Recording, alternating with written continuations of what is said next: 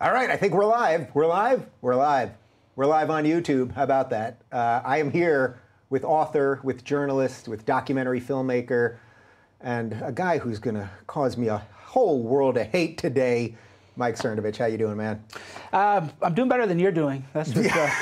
Well, at least you're in the bubble of protection right now, so we'll see the battlement and the barrage of attacks coming. Yeah, okay, so look, I think you know how I interview. I really try to just sit down with someone and focus on being present and seeing where the chips fall. But I am going to conduct this interview a little bit differently than I usually do. I've got all of your past controversies here and controversial statements and things you've said and done and all of those things, and I want to dive into all those things. But I thought the first thing we should do is talk a little bit about our history, because I had you on the show way before we were independent. We were at Aura TV back in March of 2016. It was right at the beginning of the Trump phenomenon.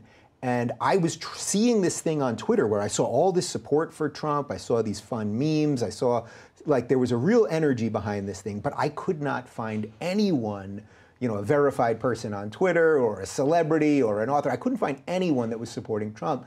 Then I came across you. I think I tweeted out, I'm looking for a Trump supporter, basically, to have on the show. I came across you. You were a published author. You have the Guerrilla Mindset, which you have right here. And we sat down. And 3.5 years ago, it feels like a different life to me. Do you remember that guy 3.5 years ago, Mike Cernovich? Well, yeah, that's what's wild. And then people attack you because subsequent controversies arose, some of which...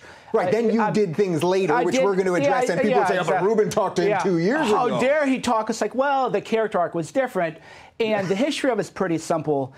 At the time that I was on your show, everybody said Trump won't win, here's why. Boom, boom, boom, the polls, this, everything. And I said, no, he's gonna win, here's why, here's the trends, here's why people support him, here's where the puck is going, as Wayne Gretzky would say. Nobody else was saying that, nobody could, Scott Adams being an exception, cogently, not, oh, I love Trump, rah, rah, rah, but no, the media's made him. Everything now that I'm saying, the media is like catching up to, oh, Trump's nicknames, maybe we shouldn't amplify them, they're too powerful.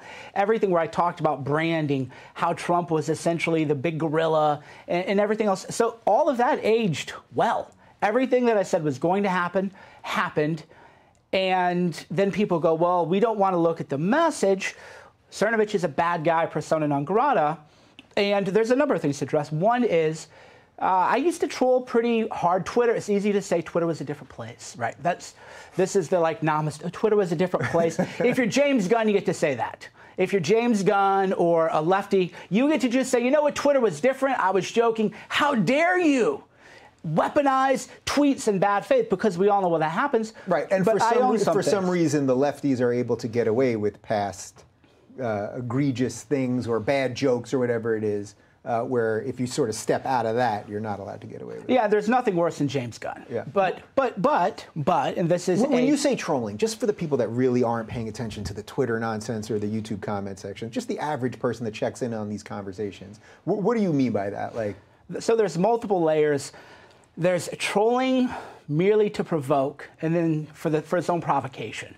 And that was always sort of nasty. I never did that stuff. There was something, for example, called RIP trolling, which is trolls would go to a memorial site of someone's dead person and like laugh about it, which is just amoral evil. And then there's using tactics that generate attention, massive controversy, but in a way that amplifies an underlying message. That's why when people call Trump a troll, is he or isn't, he's using a tactic. So what I would do is I would use a certain tactic. There's a meanness to it, really. Everybody's a troll now, though, which is ironic because when you watch Maddow, she's a troll. She's not a nice person. She's not having open-ended conversations with people. Everybody now trolls, so I was a troll, kind of, and then the left all became a troll when Trump won, and then I become nice, and now everybody is making people angrier, and I realized that just being a nice person makes people so angry. That's the best way to troll. That's why I wanted to have you on, because I have seen an interesting evolution, and you've been on sort of the side of the hate machine, and then you've been on the side of taking the hate and all of those things. So I thought, all right, why don't we start with this? Right before I had you on, I tweeted this out, and I got a series of people saying that I'm alt-right and you're a racist and all the usual stuff. And these are verified journalists, blue check verified journalists and all that. But somebody, we don't have to mention his name, but a blue check guy said that that Rubin is having a serial rapist on the show. Now that's a pretty serious accusation. Yeah, they make these massive accusations, and the answer is they attack in any way. And of course, it's a weird accusation to deny, but no, I'm not. This is a lie. The person saying So have you ever raped anyone? No, not only have I never not done anything like that, but the people who make those allegations have made fake videos of me, fake videos of my daughter, threatened to release revenge porn of me. They claim they have a sex tape of me, and they're going to release revenge porn, which is actually a sex crime in California. So the answer to that is no. Now the question is, why do people say that? Why don't you just sue everybody? And the answer is, if you're me and you've been so smeared in the media, you can't just go sue people for defamation, because the theory is, well, nobody would believe it because they're saying it on Twitter. But even if they would believe it, then they wouldn't side with you because of whatever the reputation. So they say either rapist, rape apologist, white supremacist, and a men's rights activist. So there's like a whole slew of them, and it's all very bizarre to me, especially because I don't do any of that stuff. Don't want to do anything like that. I live a very conventional life. I have a wife, 2 kids. We hang out.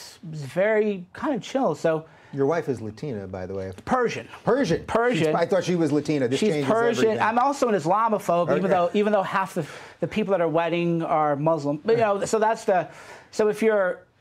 there's like 3 layers to this. There's the layer of you, the layer of my wife, and then my layer. Your layer is you're trying to kind of figure it out. My wife's layer is she's like mortified. How can they say this about you? And then there's my layer where I'm just so used to falsehoods and outright lies that I don't even notice them anymore. People are like, oh, so-and-so said that about you. So you did have rape charges brought against you, I was falsely though. accused of rape in college.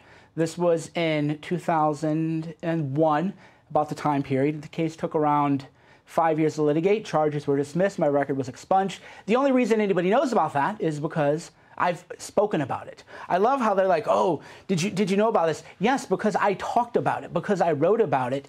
No criminal record, licensed attorney. Literally, this is what expungement means. Expungement means it did not exist as a matter of law. So I could have just said, never happened. Never happened. I've always spoken about it openly, though, because that's one reason I'm passionate about due process. That's one reason I'm passionate about these issues. So there's all these gotcha things that people think they have, and I'm like, no, you know that because I said it. I never even had to say it, but I believe in living an open and transparent life about it. Now, have I done some bad satire and things that absolutely. So that tweet, for example. Yeah. Can you explain that date rape Sure. tweet? Well, the irony is the date rape tweet was an homage to Susan Estrich, who wrote a book called Real Rape. And the thesis of the book is that all rape is rape. It's either rape or it's not rape. And if you create this category of is it or isn't it? Meaning the qualifier. The qualifier. Same date is a qualifier. Yeah, it's either rape or it's not. You don't like, if I'm murdered right here, I wouldn't say I was, Rubin murdered or acquaintance murdered. You would just say, well, you were just murdered. And so when they call it out, I go, no, actually, that's a Susan Estrich thing. This is a second wave feminist argument, which is you need to treat, and this is the problem with societies, you need to treat it very seriously. Like, if we were walking outside and we saw somebody being raped, we would like take a baseball bat to the guy's head. Nobody would be like, oh, rape apology, da-da-da-da. You just, everybody knows what they would do. But that said, now it's become a word where everybody just tosses it around. Oh, that was rape, that was rape. Well, this thing happened, that was rape. There's now even a thing that regret is rape, because if you feel bad the next day, then you must not have had affirmative consent the night before. So this is where it's actually going. Now, my mistake is, well, a number of things. One is when you have 40 Twitter followers and everybody knows that you're talking about a specific article, then people are like, oh, yeah, they get it. And then you become like famous or whatever, and then people pretend that there wasn't that context to it. But again, this only happens if you're conservative or if you're on the right. If you're on the left, you can say, I'm James Gunn and he touches children, and oh, LOL, and Cernovich found these tweets, how dare he, he's weaponizing bad faith. So the answer to that is those tweets, they're just not very smart. They haven't actually read the literature. They should go read Susan Estrich. Now, that said, and I've learned this, there's a lot of people been through some shit, man. Like, I fat shame people. I feel bad about that. I watched this video by Boogie, and he talked about what fat shaming did to him. So I'm like, I fat shame people. That's real shitty. There are people reading me probably been raped. You know, it's not something to be glib about. Yeah. It's not something to joke about. How much of that do you think, and we've all been guilty of this, so I do not sit here as holier than thou. Have I engaged in some of this type of stuff? Sure. I really try not to. And then sometimes just the nature of the evil nature of Twitter just drags you into it one way or another. How much of what you were doing, though, was calculated just so that you could get followers, so that you could get whatever your message is out there? Well, that stuff wasn't. That was just 40 people. Everybody knows you're providing meta commentary about an article. That said, you can judge me. There are people who can judge me. You can judge me. Maybe Sam Harris can. So you've gone after Sam a couple times pretty hard. Yeah, but so, okay, Sam I've gone after hard but not unfairly, which is the difference. Because he had this very dismissive attitude towards Trump supporters, and he was wrong about it. But I don't go after Sam. I'm nice to Sam. I'm nice to Ben. There's enough people going after these guys, I guess, is the way I look at it. I try not to go after anybody, really. I don't even want to tag people into tweets, but you could judge me. I think you've had Harmeen on here. She's like a Republican. Yeah, we have her. She could judge me. She can judge me if she, you know, there's a few people who can. But the idea that these people at BuzzFeed who say kill all white men, let's kill white people, have you kill the white person? No. They can't judge me. Yeah. So what frustrates them is I won't apologize to them ever for anything. They can't. There are a few people who can judge me. They're certainly not on the crown, though. So what do we do? Regardless of what your past is, what do we do about this set of people that is this blue check set of BuzzFeed, Vox people that we know are watching this right now, waiting for you to screw up one word or me to pause in a weird way or get a glimmer in my eye, like just any crazy thing so they can selectively edit it so they can just try to destroy this. And what people need to understand is there's a business behind this. And you're also acknowledging that some of your business partook in some of these things. Well, I didn't do it for business. I did it to help Trump win. So when I was trolling people like Sam and others, so the idea behind, like Sam, and Sam, if you're watching, I apologize. But that's sincere, that's glib. See, this is one thing I was thinking about today when we drive is we live in kind of like the glib age, which is, oh, so sorry. It's like, no. Like if you're an asshole to a person, Sam had the credibility to apologize to someone for something a guest said. And when Sam said that, I thought, son of a bitch, you know? So I publicly apologized. I said, you know what, you did the right thing, so I'll do the right thing. But when you're... I think that actually is when this is probably about 6 or 8 months ago, and that's when I finally had reached out to you after about 2 years of not speaking, because I thought, here's someone, you're trying to acknowledge some of these things, some of your past behavior, and I thought, we want to destroy everybody. We don't want to give anyone a chance to come back from the brink. And that I thought that was commendable. Well, and that's what's interesting is and this is the reason that they're all freaking out, is they've lost gatekeeper status. And this was talked about in the one I did with you 2.5 years ago. And now their methodology has changed where they go now to the tech companies and cry. So for example, they're crying. There's this girl, Soph, she's 14. She's got they're going, you know, so it used to be they'd write a hate piece and now they go, YouTube, how do you allow this person on there? So here's my answer to all the blue checks I know they're watching. All of you. I'm talking to all of you right now. You all know what Vic Berger did. You know he edited fake videos about my wife and daughter. Fact. You know that he's edited multiple videos about my daughter. Fact. You know the emails he sent me, the threats. You know that I've gone to police. You've seen the police reports. So this is some clown. This is some clown, but they're watching. He calls me alt-right and racist. Yeah, this is my message to them. He made fake videos about my wife and daughter. There's 1,000 fake videos of me where if I come on here and I say, you know, Dave, they call me a murderer. Oh, yes, I like to murder. I know that'll end up in a soundboard. In 5 years from now, some boomer is going to be like, oh, wow, I heard this audio where you said you like to murder people. You know, I don't care. That's the game. But going after someone's wife and daughter, beyond the pale, they all know about it because I email them and everything. They won't write about it. But then they'll go, oh, Dave Rubin, this and that. So they can show some integrity, and they're all watching. They write about that. Say, hey, Cernovich is an asshole. He's a jerk. He's a troll. He's a bad guy. You should never make a fake video about an 18-month-old girl. My daughter was at the time. You should never make a fake video about a wife, tag in Child Protective Services. Never.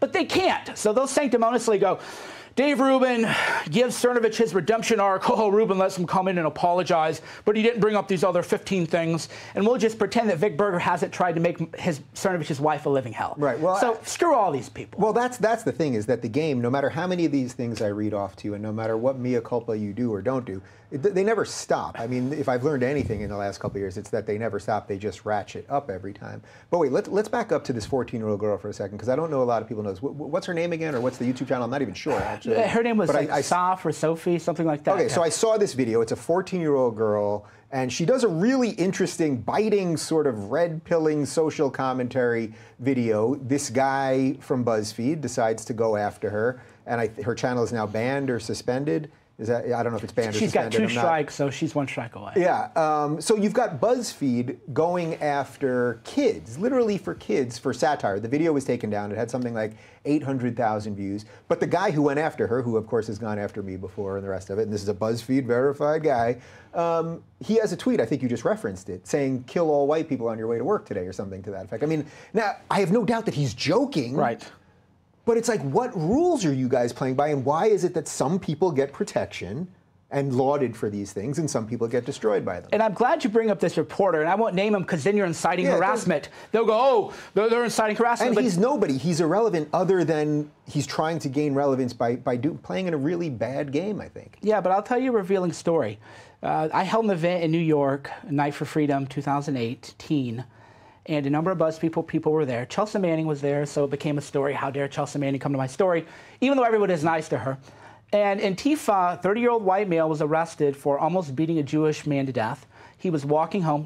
No mainstream coverage for that. They came to the event. The same people who go, oh, Dave Rubin is a gateway to radicalization, blah, blah. It's like, okay, why won't they report on Antifa?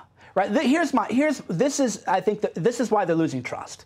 If I read an article that says Cernovich is a piece of shit, but so is Vic Berger, and you should never go after kids, and Antifa violence is wrong, I'd be like, well, okay, what are you gonna do? We're all flawed. But when I read these articles, Cernovich this, oh, but by the way, Cernovich went after James Gunn. This was I think revealing.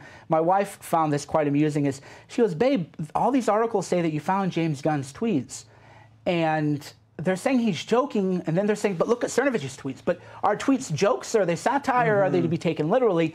And the answer is there's no rule, and anybody with a brain knows that the left doesn't care. They're not nice. They're not nice to people. They don't call out their own side. There's Chris Cuomo praises Antifa. Oh, we like Antifa. Antifa beat up 3 Marines in Philadelphia. No media coverage. The guy who ran the Smash Racism DC Twitter account.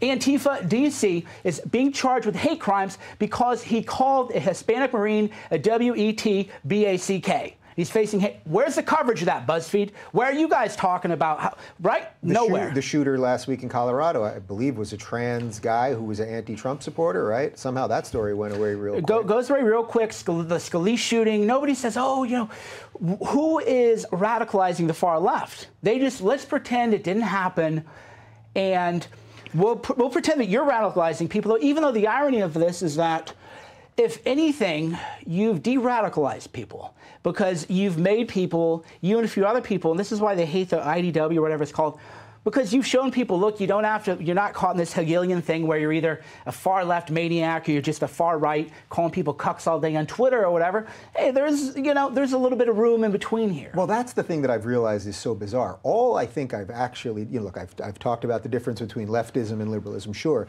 but I think what I did that they really hate is that I've shown that you can be conservative or lean a little right, and that doesn't mean you're a bigot, and that's a huge no-no for these guys. So do you think that your tactics are let's say, just a reaction to their tactics? That if they had behaved differently, or if the media hadn't been so awful leading up to Trump, that you would have behaved differently, or maybe not even been relevant, because then when I had been looking for a Trump supporter, how would I have ever found you? So, great question. One is, Angela Nagel got in trouble because she wrote a book called Kill All the Normies, and this is like a very online kind of thing, but the idea was people like me are essentially right-wing social justice warriors. So the left would do call-out culture. Oh, Dave Rubin made this joke in 2015. Can you believe it? We've got to cancel him. And then and then there were the traditional conservatives who were like, oh, gasp, I can't believe it. This is so unfair, the double standards. And then there are people like me who go, okay, I'm going to go through your tweets. Let's find let's play. This is how it's going to be. Let's do this. And then do you people think that leads to mutually assured destruction, though? So, like, when you were going after Gunn, and you can explain it a little bit more, like when I saw you doing it, my feeling was, these are obviously jokes. They're all kind of gross. We've all made bad jokes, and this is the purpose of jokes, right? You want to get as close to that line as possible. But sometimes when you're doing it, you're going to trip over that line. But did you have any sense of, like, if I keep ramping this up, they will keep ramping this up, and then what does that actually lead to? Well, Gunn is an unusual case because I have reason to believe that some of his stuff is pretty bad. The worst one was Bieber when he was 16. I don't want to get in the weeds of that, but people can read the tweets. But there is a sense of, and we see this now with Rashida Tlaib and Congresswoman Omar and them, is the left can't withstand the scrutiny that you and I take for granted. We sit down, we already know right away, okay, shitstorm, they're going to go after Dave. Here's what they're going to say. They're going to clip this. They're going to clip that. Here, you take it for granted. You take it for granted. But these people on the left will go up and say, Israel has hypnotized the world. And like nothing happens. The issue with James Gunn, I always said, is why didn't he delete his tweets? You know why? He didn't have to. Because nobody on the left was ever going to find his tweets, or if they did, they weren't going to do anything with them. So do you think Roseanne Barr then is the best example of the double standard? Exactly. That no one in their right mind thinks that Roseanne Barr is a racist. Her show was anti-racist. It was cutting edge. It made working class people look decent, white working class people, which people now mock relentlessly. And I know her. I mean, this woman is not, she had the first gay kiss ever on television was her. I mean, the idea that she's a racist or a homophobe or a xenophobe or any of these things, but she had one bad tweet, and I do believe her, by the way, that she didn't know. I thought she was Persian. I didn't even know she was black. I do believe that. Yeah. But regardless, you could say it was one really stupid tweet, and she's had many other stupid tweets. But the point is, she lost the #1 sitcom on television. This is just last year. And they pulled it from syndication. Yeah. It wasn't, yeah. So if you want to talk about overreaction, the Dukes of Hazzard was pulled out of syndication because it generally had a rebel flag on it, right? Which they were mocking. I mean, the whole purpose of those were the good guys. Yeah, right. So the overreaction, so Roseanne, her show she gets fired, pulled from syndication, but then if a made man of the left says stuff way worse, well, they attack the messenger. They go after me. My favorite article was, and this kills them. There's a guy at CNN, and his job is to dig up old tweets of people, and he digs up old tweets. He gets a lot of people fired, and whatever. That's the game. Now, he was profiled. Got to be a special place in hell. He was profiled in the Washington Post. Great guy. He's the guy. He'll never let you forget your past. But then when the James Gunn thing happened, the Washington Post said, "Oh, Cernovich is just a bad faith actor." It's like, whoa. I mean, are old tweets off limits or aren't they? Are old comments off limits or not? Are tweets literal, or are they jokes, or are they satire, or is there even redemption? And the issue that they have with me, the left does, is I will never apologize for them. There's one tweet I will apologize for. I would apologize. I made a glib remark about Trayvon Martin being shot. I would apologize to his mom. But if you're going to be and I sincerely would, actually. I mean, you lose a child, and I'm joking about it. That's an issue that I've had to work on. But this vicarious outrage, I'm offended on behalf of all these people. No, I'm not going to apologize to these people. I'm just going to keep finding more stuff that they said. And now, again, like Rashida Tlaib, I'll make the devil's advocate case for her, and then I'll make the case for her. I can do both, right?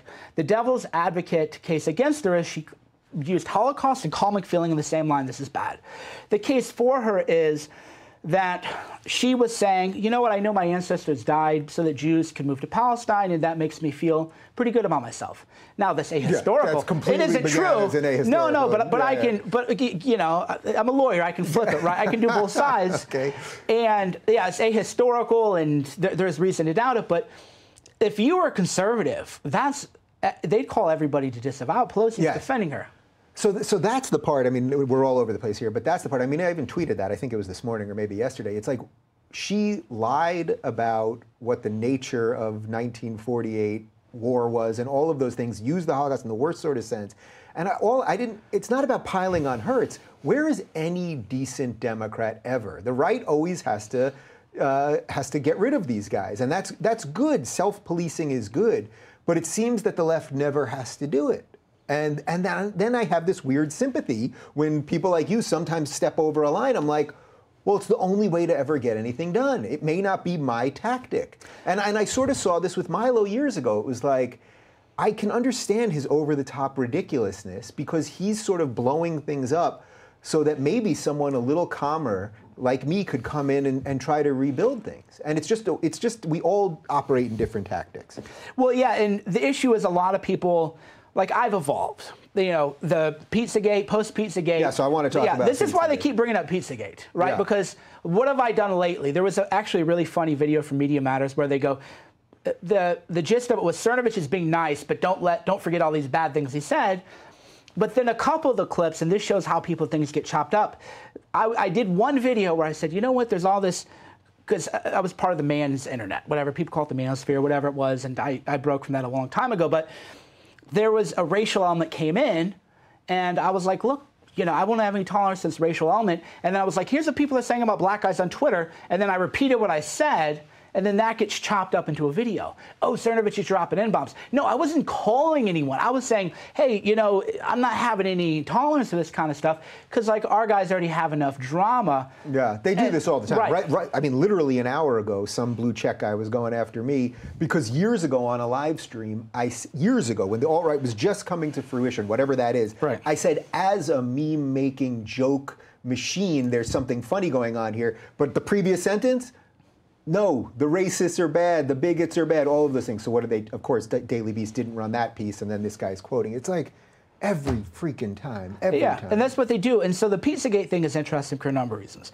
One is that... Just do 101. Do Pizzagate 101. Okay. How the hell did this thing come on the radar? So, I actually did not track it that much. I remember thinking at the time, I was like, I only have a certain bandwidth for enough Twitter craziness, and I just kind of let that one be. Yeah, I got bullied into talking about it. So there was a Podesta, the emails, the WikiLeaks, and there was a bunch of emails that don't even make sense. So there was one, for example, that said, you left a handkerchief at your house. There was a map on it, something pizza related. Now, who would leave a napkin at your house and somebody's going to email you, you left a napkin at my house, you want me to mail it to you. So it was a little weird, you know, could have meant nothing, it could have been vague, but then people thought, oh, that must mean Podesta was involved in something, but I never said anything about John Podesta, right? I just said, well, yeah, I mean, there's all this stuff happening. There's all these attempts to normalize pedophilia. You can find articles in Salon where they said pedophilia is a disorder, not a crime. There was an article, and I'm not going to quote it because it would say it, but the person wrote, he's a pedophile, not a monster. Mm-hmm. That was in Salon. So I was like, look, dude, there's all these efforts to normalize pedophilia. I talked about the Jimmy Savile thing out of the BBC. I talked about Jeff Epstein. I talked about all these great deals people were getting. And then I used the hashtag Pizzagate. So that becomes Cernovich said Comet Pizza, and I said, I never said Comet Pizza did anything.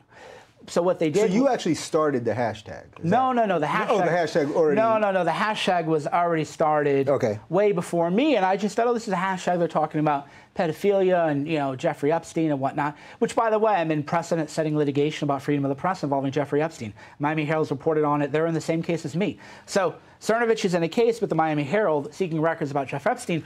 So what they did was they if they're honest, here's what they said, and this is true.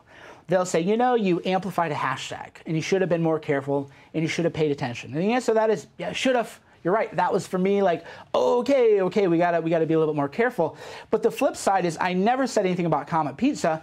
And in fact, the same guy who made fake videos of my wife made a video where I say Comet Pizza, but only because I was talking about a James O'Keefe video where blah, blah, blah, blah, blah. We're going way into the weeds. It's a little inside the weeds, but it's important to lay out some of this because part of, I think, what's happening here is the inability for mainstream, whatever that is, the increasing layer of mainstream that's just shedding relentlessly by their own doing, it's their inability to deal with any of the outsiders. So, I mean, it's the way they respond to things that I do. It's like they can't understand that people might have a different take on internet culture or on just outsider culture or any of the trolling or meme making. They just can't piece it all together. Well, they can't piece it all together. They don't want to do nuance. So there's a number of pressures, and I went into this with Hoaxed. Hoaxed, my movie started off with, I become much less conspiratorial the more I've learned about these people.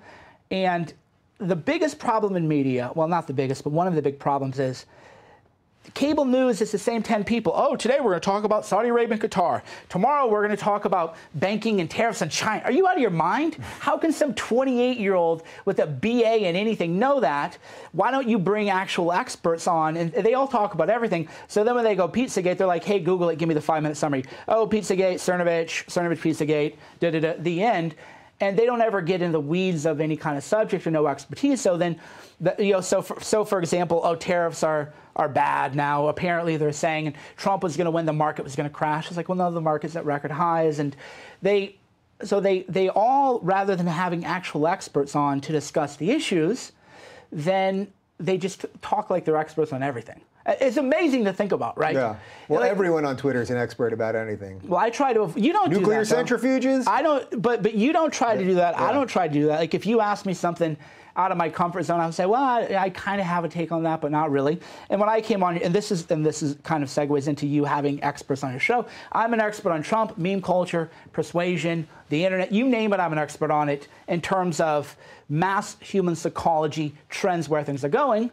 So then you go, well, I mean, I can't know everything. I'll have this guy on here. Oh, he's got baggage, and then that baggage becomes your baggage. Yeah. When it's just such intellectual hostage taking. I mean, that's the thing. So wait, let's really dive into something here. So about a year ago, I think it was a year ago last week, was when that big Renegades of the Intellectual Dark Web piece came out in the New York Times. And the piece, Barry Weiss wrote the piece, and I know Barry gets a ton of hate online, and I have sort of mixed feelings about her, but whatever it is. In the piece, she sort of threw me and Rogan under the bus because she said if you talk to people like Mike Cernovich and Alex Jones, now Jones had been on Rogan's show a bunch of times and he's been on since, and here you are and you had been on my show, that you're either stupid or cynical. Now, I didn't like the line because to me it's like Joe and I are interviewers, at least when we're doing our shows, and it's like you're going to have to talk to people outside of your box. I'm not even referencing you here. You talk to all sorts of people. That's what an interviewer does, right? But she said you'd have to be stupid or cynical to talk to those people. And I was wondering, you're a source for all sorts of people, I'm guessing, probably at the New York Times and all sorts of different papers and all sorts of things. Now, we happen to be doing this publicly, so all the haters can watch and anyone can judge whatever they want about anything we say. But I suspect you probably talk to all sorts of reporters and all sorts of things, and it just goes under the radar, and that's why it's acceptable to those people. Am I completely off base here, Cernovich? Well, sometimes I feel like Rodney Dangerfield, no respect. I can't get no respect, right? It's like, hit me for the things I've said and done that are wrong. Hit me for them. But she can't deny I made a member of Congress, John Conyers, resign through my reporting, which I handed off to media outlets. I've handed off. They were not happy about that. No, BuzzFeed had to credit you for that. Yeah, right? they had to. And I've handed off all kinds of stories to people in all kinds of publications, and I'm not going to out them, but we'll just say the most prestigious publications in the country have run stories where I sourced it or I hand-delivered them something. Because me, I took a pivot and I wanted to move under the radar a little bit. Right, so I'm not asking you obviously to blow a source or you are the source, but to blow a connection. Other than to say, I think it's just worth noting because that line sort of stuck out of that article. And it's like, well, you guys just do it on the DL. You're all doing it on the DL, and then you think you're holier than thou. That one's personal to me. So. Well, it is, and not only that, but the question I always have for people like her is, and again, she gets a lot of hate and everything else. I don't want to. Yeah, I don't want to pile on her. She gets a ton of I'm coming in a position hate. of love. If I weren't already completely cynical and jaded, I would say, well, you know, Ms. Weiss, I made a member of Congress resign. How many reporters in their entire career can say I uncovered a secret sexual harassment settlement involving a very powerful member of Congress? My reporting led to him resigning. How many people can say that? How many people can say they wrote a book on mindset?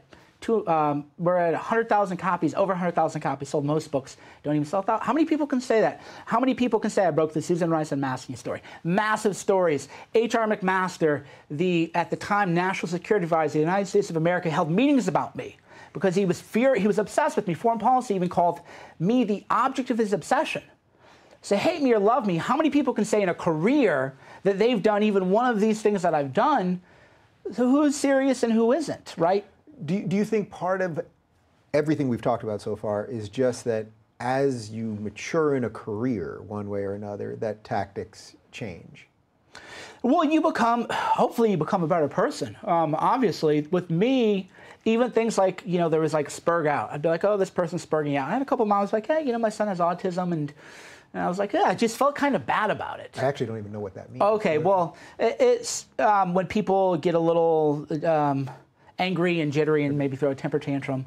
Whatever. Oh, and it's like a slur to autistic which people I didn't know it was. Yeah. I didn't even know it was. So I was like, okay, so I don't say the R word, R-E-T, R-D. I don't say that anymore. Just, why? I don't know. People read me and their kids are having developmental problems.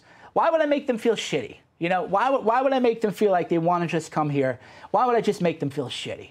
And that's the irony of the arguments to no platform people is you become normalized as you become more, whatever, famous. Because you get more inputs. Now, it isn't just you and 50 people, knuckleheads, seeing who can be the most offensive.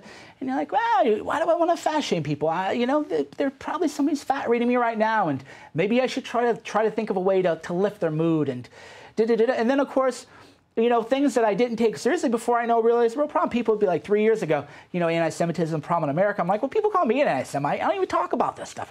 It's not even my lane. You know, if you want to call me misogynist, it's like, well, there's a conversation to be had. But if you're calling me like an Islamophobe or an anti-Semite, it's like, no, we're just not even in the same ballpark here. But then, you know, like I talked to a lot of my Jewish readers and stuff, I'm like, yeah, there is a problem. And then there was a synagogue shooting. So, you know, clearly there's a problem. But the idea is the more people you talk to and the more you get out of your own space and your own little niche, the more you realize, okay, is my behavior really reflecting well? And then as you become more prominent, then you start to think, well, anything that I do is going to be used against people who have been nice to me. Mm-hmm. So now it's called growing up. Yeah, it's all just so stupid because it's like forgetting that the usual suspects will come after me for even doing this. It's like there is probably somebody out there now that I would like to get on the show that simply will not come on the show because I'm doing this right now. I mean, even yesterday, I contacted Paul Buttigieg. Mm-hmm. His PR person DM'd me because I asked him to come on the show, and we're looking into it. But then the blue checkers again, yep. Calling me all these awful things, and it's like, what are you guys all doing? Like, what is it that they're all trying to accomplish by deplatforming and destroying everybody? Well, it's turf wars. Something interesting happened when Huffington Post had to lay off a bunch of people. Like, everyone's like, oh my God, hire these great minds or whatever. And I went to their Twitter accounts. I'm like, no, you're not. You're not interesting. You're not. This is another basic hot take white male patriarchy. Everybody's evil. It's like, no, they're fungible. What they're doing is they're producing a fungible content, which is outrage directed at a specific group of people, and then people like you, people like Joe Rogan, they're jealous. They're jealous of those people, and they, rather than just say, and again, this is like a mindset issue, rather than just say, yeah, I'm kind of jealous of those people, maybe I ought to figure out what they're doing. Maybe I ought to up my own game. They want to attack and destroy, and largely that's because left-wing politics today, orthodoxy, is largely based on the resentment. How do you think, or why do you think Trump got this? Like, if we were going back 3.5 years ago to that first sit-down, I'm sure I asked you something to that effect at the very nascent version of it. But what do you think about Trump? Is it that he understands this thing? He's a leftist. He is. He was always a liberal before he became a Republican. If you reform leftists are the left's worst nightmare. Because psychologically, and I don't know, and this is something I haven't heard a good answer for, Jordan Peterson kind of touches on it. There's a difference between a left-wing brain and a right-wing brain. The conservatives, the American Eagles, that sort of campy stuff, and I don't want to be dismissive, but that's just not me, right? I would rather look at Jackson Pollock or something. I think that's real art. And Trump thinks like a leftist, and he's thinking, how can I get under their skin? Right? I'm gonna get under their skin. How can I get under their skin? Because he understood that was what brought you cultural relevance and cultural significance, is getting under the skin of the other side, which has now become, mimetically, it's called owning the libs. So now you have all these people on the right, LOL, owning the libs has become a meme of its own. And now the left is saying, these people want to own the libs, and actually, they say that unfairly sometimes. There's a profile on Candace Owens and Charlie Kirk, and they said all they do is own the libs. And that was dismissive and untrue. But mimetically, there is a sense of, we're going to rile them up. And Trump is great at riling people up because his brain, he has a leftist brain. It's so interesting, the 2D arguments on a lot of this stuff, because you probably know I often go to colleges with Candace and Charlie. And yes, do they, are there chants of build the wall, and are they screaming and all of these things? There's a lot of that, but you know what there mostly is? I would say 90%. It's actually talking about ideas, and we go up there and we talk about the things that we disagree on. But you can't get the media to report on that. They will only report on it in the 2D way. And then what that does is the people that were there or that see video of it go, oh, well, you guys are just liars, because that's not really what happened there. There's some kids having some fun, chanting, right. Big damn whoop. And that becomes a crisis of confidence. And that's why more and more people lose trust in media. I'll give you a great example that's sincere. Is when I read a Daily Beast article where they said Jacob Wall put this kid up to making a false accusation against Mayor Pete, and we have tape. I was like, I think I said Paul before, by the way. It's Pete, obviously. Mayor Pete, yeah. And I thought, they might be probably just lying, because they've lied about me before. So when I read an article now, I don't think, oh, this is informing my opinion. I'm like, they're probably lying. Doesn't that suck beyond imagination? I mean, if you care about truth in any way whatsoever, and I don't, like anyone watching this, if you care about truth, like during the Jussie Smollett thing, the entire time I was like, this all just reads so wrong. But it's not just that the media's lying about it to gin everybody up to start a freaking race war. It's that the politicians then are all tweeting that this is an example of white supremacy in America. And Covington Gate, 15-year-old kids. You want to talk about bullying, Cernovich, bully, blah, blah, blah. They went after a 15-year-old kid, right? Get out of hoax, based on a hoax, and then the write-up absolves themselves of all personal responsibility. This kid's going to get killed. So is there a line that you draw then? Because the other part of the New York Times article, Weiss's New York Times article, was basically that there needs to be just... well, she was, in this case, she was talking about the IDW, however you want to define that. But generally speaking, do you have sort of boundaries of what gatekeeping should be? Like, what ideas are so fringe that are so... I mean, people call you a white nationalist. Do you believe that America should be a white nationalist? Yeah, that's, as I've never even written about, that's bizarre about me is they... With your Persian wife? Yeah, that's what I would say, like, where does my Persian wife fit into this, right? I don't even talk about this kind of stuff. And when you look at actual immigrant populations, Indians tend to be more innovative. There's the idea behind immigration. We talked about this in 2015. Feels like a decade ago. Over 3 years ago. I'm all for it. I'm a believer in we have enough people here making $12 an hour, so we don't need anybody else here who can take $12 an hour jobs. But if we can get people who are really brilliant from all over the world, let's skim. I'm a cream skimmer. I want to bring the smartest people over and bring them all over here and make America a great place for them. And they try to say, oh, I'm like, well, my revealed preferences are antithetical to the accusations they make. Now, that said, are any ideas off limits? And I've always held the belief that no idea is off limits. You can talk about anything. It's fundamentally how people treat you. And there's an example. If there are people, for example, that they wanted me to do their show, and I won't do their show because I just don't like them. Like, you're just a nasty person. I don't want to talk to you about anything. You're a bad person. It isn't that they're too far left for me. And then, of course, what I thought was funny to you is I always see people tweeting out that you won't have a socialist on your show, but they won't come on your show. Right. I mean, I'm sure some socialists would, but I've had plenty of lefties. Yeah, I mean, this argument is so boring. It's like right. it's just never-endingly ridiculous. It's like if my lefties that I have on all the time aren't enough for you, it might be you that's the problem, rather than my guest choices. Yeah, but there's any ideas. I think people should be able to talk about any kind of ideas. Fundamentally, it's how do you treat people.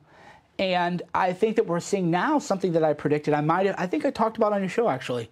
If not, I'll have to rewatch the clip. But what happens when you put ideas off limits are there's nobody be like, hey, that was a really dumb thing you said. You're just with 50 other people in a Discord server trying to one-up each other. Mm-hmm. And you're with and then you get in a downward spiral, and that's when you have violence. So you shut people down, and then that's when people are starting to get violent. And we're seeing that backlash now. Well, that's why I wake up every day and I'm like, oh, of course the left got worse today. Of course they got worse today. Of course they got worse today. Because I kept saying, guys, we can't call everybody racist. We, meaning me as a lefty too, we can't call everybody racist. You can't say that everybody who wants stricter immigration than you want, the type of thing that Obama ran on or Bill Clinton used to talk about all the time, you can't say that they're all racist because of that. But every day there's just another version of that, and it seems like there's just no adult in the room anymore. Well, I thought Trump would lose for sure 2020. Thought for sure. If you'd asked me a year ago, I was like, oh yeah, Trump. And the left decided that they didn't want to win. You're talking about, well, the baby's born, we'll make her comfortable. I don't think the left So just to be clear, I don't think the left wants to chop off the heads of babies. But if you can't just say... That's a big concession there. Yeah, exactly. But if you can't just say, because you're so afraid of the mob, no, the baby's out of the womb, nobody supports post-birth abortion. They can't even say that because they're terrified that the left, oh, so you're saying a woman doesn't have complete control. They can't even draw any kind of lines where you're like, look, man, we all know 8.5 months that the mother's healthy, there aren't going to be any kind of complication. And the irony of that too is it's such a marginal issue to lose on. It's like a hill you're dying on.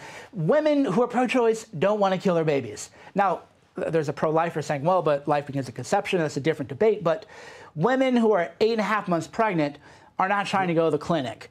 But the left is so afraid of freaking out their base of just feral monsters or whatever that they won't even just say what I just said, which is so not controversial. No, I know. So they have to make everything sound like it's okay. And then, as I say all the time, then it's like for me, who's begrudgingly pro-choice. I mean, I still am, even though I've heard far more compelling pro-life arguments than pro-choice arguments at this point.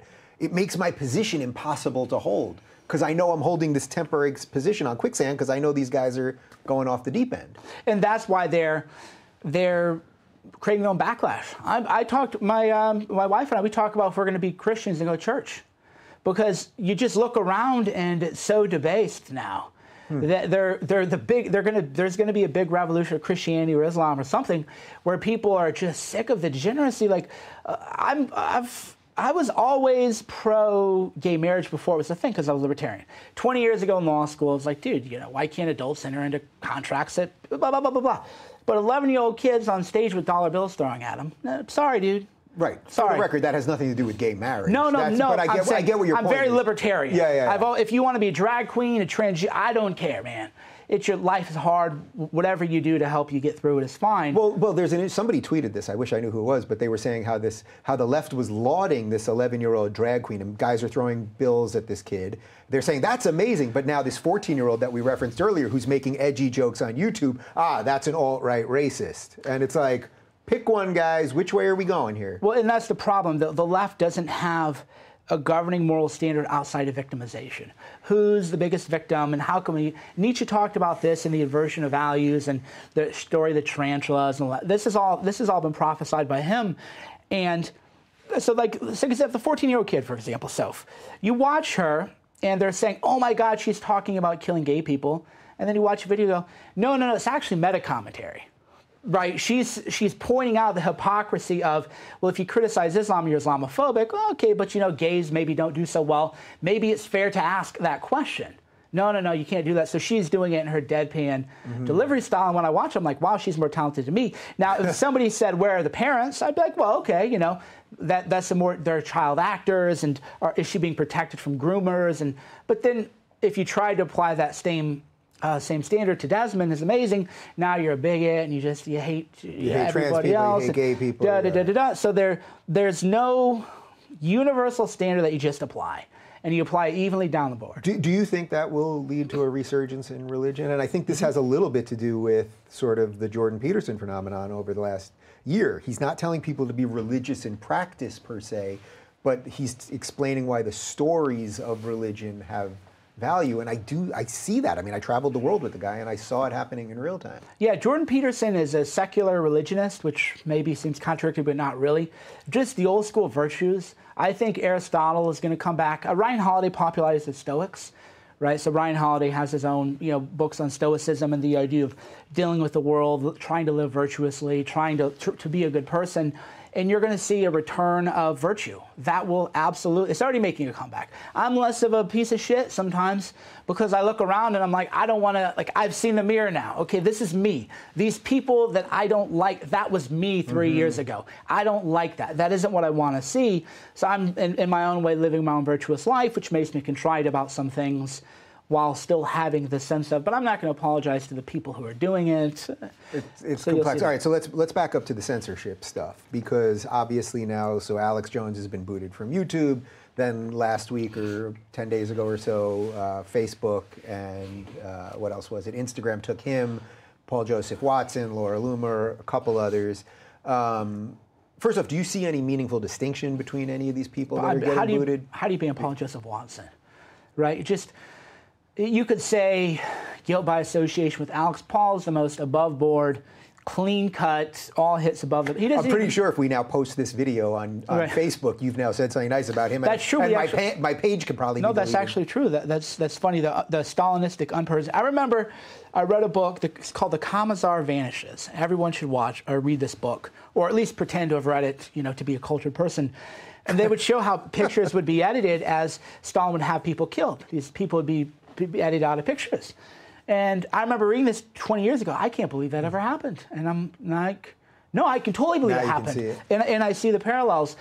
And they ban people for off-platform conduct, but they won't ban the people who make fake videos of my wife and daughter for disinformation. And I don't see how he's cleaned up his act. If anything, it'd become kind of a shtick, anymore. But do you see any distinction between any of these people? Like, is there somebody that's done something that you think is so overboard? No, definitely not there's nothing. Alex Jones, people forget to mention, he's apologized for Sandy Hook so many times, repeatedly. He went on Joe Rogan. I didn't realize that my followers were nuts and were going to go harass his parents, and I wish I'd have known. It's like, okay, we're sorry, bro. Like, what are we supposed to do? And then they wipe them out. So there was nothing any of them said that was over the top. So what do we do then that, forgetting the specifics of them, I happen to like Paul a lot, and I think his videos are good, and I think he's funny, and I think he gets some of the culture stuff that you're talking about. Not some of it, I think he probably gets all of it. Probably gets a lot of it in a way that I don't even get, let's say. But these all happen to be right-leaning people. A lot of lefties can get away with a lot of stuff. We've referenced some of it already. Yeah, well, anybody who doesn't think Facebook is the new Russia is missing the trend. This is election interference. And they're going after pro-Trump influencers, people who have cultural cachet, people who can get votes for Trump, and they're getting rid of them before it becomes too hot to handle. Once we're full in primary season, it'll be too on the nose as election interference. So it's election interference. 100% that's why they're doing it. They're banning influential pro-Trump people. They're silencing them. And not by any kind of rules. So here's an example. I'm not putting anybody on blast. These are my friends and everything. I'll just say that I've messaged people before, some people you named and some you haven't, and said, I think you shouldn't say this. I think this is kind of nasty. It's not a very nice thing. It wasn't hate speech, but Facebook doesn't say, hey, this is like a nasty thing, don't say this, right? Don't refer to Muslims as animals. For example, right? This is like a pretty clear rule. If you refer to Muslims as filthy jihadis, like, okay, bro, come on. Well, you can call Jews cockroaches. Yeah, exactly. So there is that double standard element. And you can't, meet with them. And they're like, okay, here's the 10 things you did wrong. You're going to come back in a probationary period. No bullshit. You better just be, if you feel like you're close to the line, don't even go near the line. That's what you would do in a functioning working system that was actually trying to make the world a better place and increase the value of the conversation and not interfere and manipulate the election. You would just say, look, this is a bad thing you said. Here's why. This is the rule. Don't say it. There's none of that. So do you think platforms just cannot exist as they have existed for the last 5 or 10 years, then, that they've become too much of a sort of informational behemoths? There are so many voices on there competing, and then you've got a social justice mentality out of Silicon Valley that it's all the inequities. So when Tim Pool has to explain this right to Jack's face on Joe Rogan, it all looks ridiculous because it is ridiculous. Well, they have monopolies, and this is something that isn't mentioned enough. There's like a new upstart rock fan that explained this well. There's something called Metcalfe's law, which is there's a formula where the value of the network increases synergistically based on more people you have. And what YouTube did, and this is why I don't have any sympathy for the other private companies, they can do whatever they want. No, they can't. Here's why. Joe Rogan built YouTube. PewDiePie built YouTube. They brought all the people who like them onto YouTube. YouTube provided a platform. Bullshit. We all remember what YouTube said. Come on up. You can say anything. Bring all your people. And then they built that network up. And then once YouTube had the network effect, and networks, Peter Thiel talks about this in 0 to 1 in his other writings, networks tend towards monopolization. So once they have a monopoly now in video, which YouTube has, Facebook and Twitter, they'll have their own respective monopolies, then they say, oh, you got to go. And then these free market conservatives, well, it's a private company, they can do whatever they want. No, it isn't. It's fraud. They lied to people to get people to put their time and the resources, thousands of hours in their channel, to build that network under Metcalfe's law. And now they're changing the rules. It's civil fraud. All right, so let's dive into this a little bit more, because you've probably seen my tweets on this, and this is pushing my libertarian side to its endpoint. I feel like that's what's happening right now, is that I know right this second, by having you on, or for not even having you on, for any reason, could they pull the plug right this second?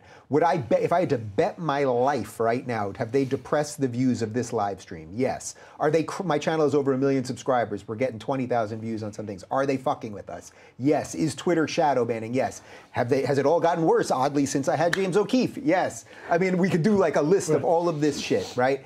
So, but putting that aside for a second, my core libertarian belief is that I would prefer that competition solve this. Why do you think that that's not a sound argument? Because they're natural monopolies. A social media company, a tech company is a natural monopoly. A power company is a natural monopoly. Standard Oil is a natural monopoly. The railway tracks are a natural monopoly. So you have certain industries that tend towards monopolization. And if you have monopoly, you can't have a free market competition because due to the economy of scales and the Metcalfe's law. Now, the counter to that, but this would be counterfactual, is if 5 years ago YouTube had said, hey, come onto our platform, we might ban you just because we don't like you, we don't like what you're saying, or some middle manager doesn't like you. We might ban you, but come on up and put your videos on here. Well, then you would have had somebody say, oh, no, come on over here. You would have had a real competition. Mm-hmm. So these social media, they all know, I mean, it's in 0 to 1. These are natural monopolies. This has been, it was a priori, this is what people thought,